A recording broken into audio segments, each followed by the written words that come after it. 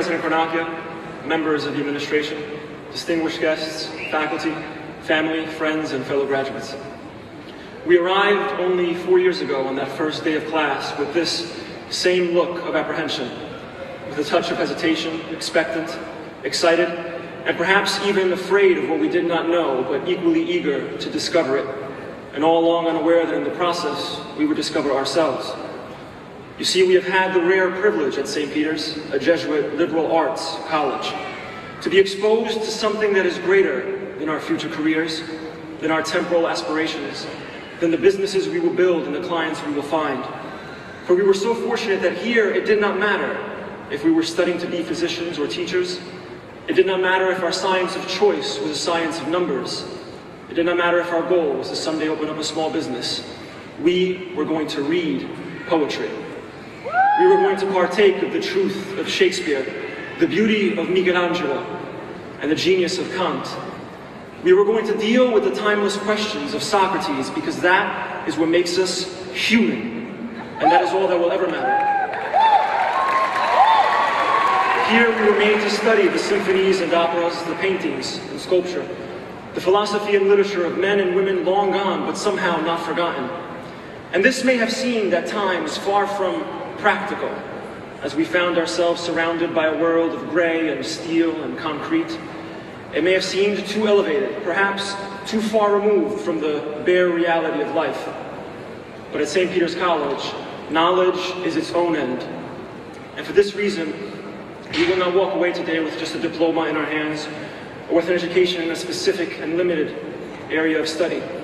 Here we were given more than that. We were given the gift of ideas, of words, a gift that is incorruptible, immeasurable, a gift that cannot die, for even before we were born, before St. Peter's College was founded, in the beginning, as it is written in the New Testament, was the Word, and the Word was with God, and the Word was God.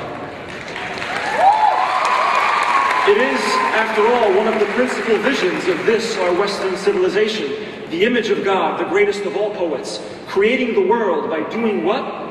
By speaking His words. As a student of literature, I've dedicated my life to words, to their creative power, to their sublime capacity to offer, even if only on occasion, a flicker of light in what seems to be an eternity of darkness. That is why we write, paint, play music, do anything that we love, anything that may seem impractical, because we need that light, because we have an impulse that separates us from other living beings, a need inherent to all of us to create, to leave something behind, to live for something other than our next paycheck. Perhaps unlike the great masters that we've studied, what we do in this life may not transcend the limitations of time and place. What we do may not reach people everywhere and always, or be taught in our schools long after we're gone.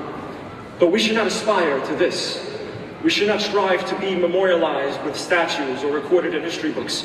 We should strive rather to act justly, to love completely, to live true to ourselves before God and before man, and for that we will be remembered. Perhaps not by the world, but by our world, by those who call us friends, by those who call us their brothers and their sisters, their sons and daughters, by those who will call us father and mother, husband and wife. Ultimately, my fellow graduates, all of our lives exist in a particular moment in time. We cannot escape that. Regardless of how much money we make or how many books we publish, we cannot overcome this mortality. But we are all required to create, because we are alive now, and we will never be here again. We are required to create not for empty fame or glory, but because ever since God spoke those first words, the act of creation has been divine.